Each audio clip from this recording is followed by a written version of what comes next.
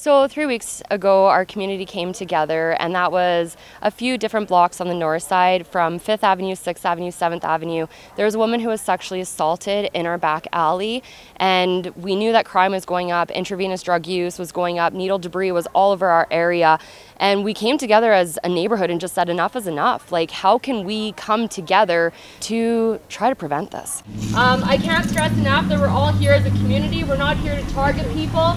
We're here to peacefully, collaboratively come together to make our community safer.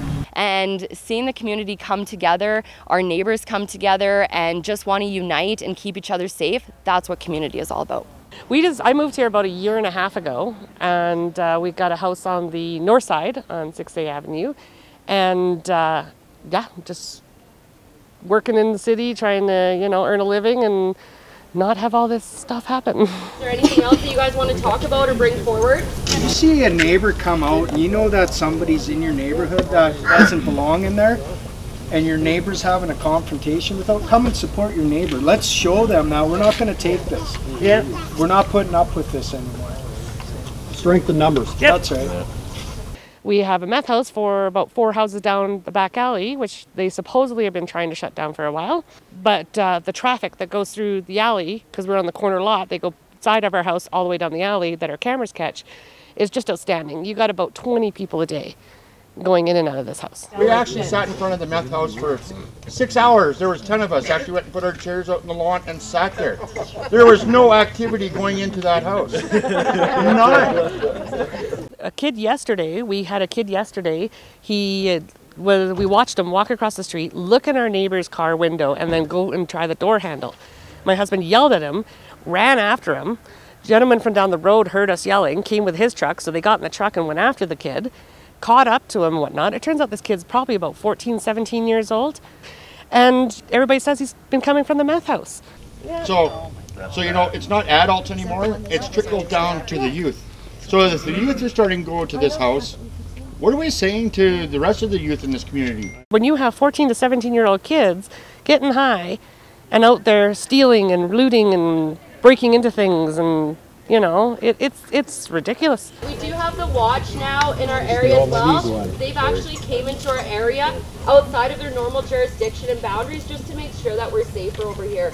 So please, if you guys see any of the guys decked in red, thank them for what they're doing because they're volunteers. I don't think the watch gets enough credit for what they do every single day, and that includes doing amazing parameter checks all throughout our area now. And then also, just because of the stuff that we've been doing over the last 2 weeks, they've noticed that we needed more police presence, and then they've also generously given us those resources as well. All right, so let's move forward to new items, and I want to bring forward the needle debris. We know that there was a 6-year-old who was poked at a park on the south side. When you're taking your kid for immunizations at the age of 4 years old and they are crying because a nurse is giving them a needle, and they're crying because needles are dirty and bad, why is this nurse doing it? That's desensitization. That is a problem that we've created in our community. No child deserves to, no parent deserves to have to go around a park cleaning for dirty needles. No parent deserves to come outside in their backyard and see intravenous drug users out there shooting up while their children are trying to play in their backyard. So we wanted to come together and talk about what are some methods and ways that we can prevent that in our neighborhood. We've had a significant decrease in needle debris from a lot of the neighbors who used to see it all the time, and that's something that we want to celebrate because our children need to be safe when they're walking up and down our streets, and our children need to be safe when they're at a park, right? So we actually have bikers building bridges here, so thank you to them. We work with youth at risk, mainly through community involvement, volunteering. I don't know if anybody saw us on Facebook. We were picking up needles, looking for needles on the south side, and we've gone to the parks around here, down by 13th Street quite a few times.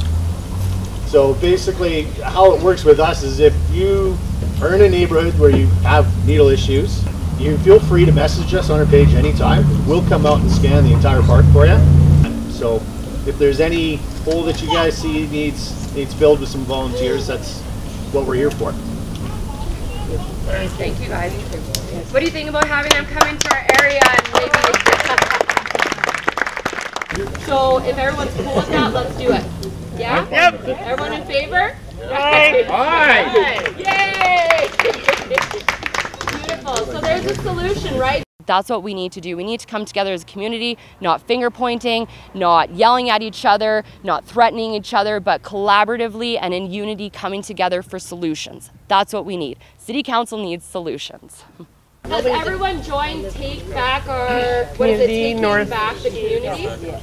Has everyone here joined that for anyone that's on Facebook? Yes, please keep following them. Have you joined it? Okay, because then we'll list everything moving forward on that page because the majority of you guys are already following it, right? And then so for the next meeting, we'll have the address posted and then we'll have just, again, a place to invite you guys for new items that you want to bring up, what's working, what's not working, right? Ultimately, we know that everybody on our block now feels safe going for walks again because we all know each other. We're waving to each other, we're there for each other, and I only wish that the rest of our community could come together and stand against what's happening because we know it's not just a Northside issue, we know that it's everywhere, but we need to come together in unity and just create safety for everybody. For Lethbridge News Now, this has been Brandon Montgomery reporting.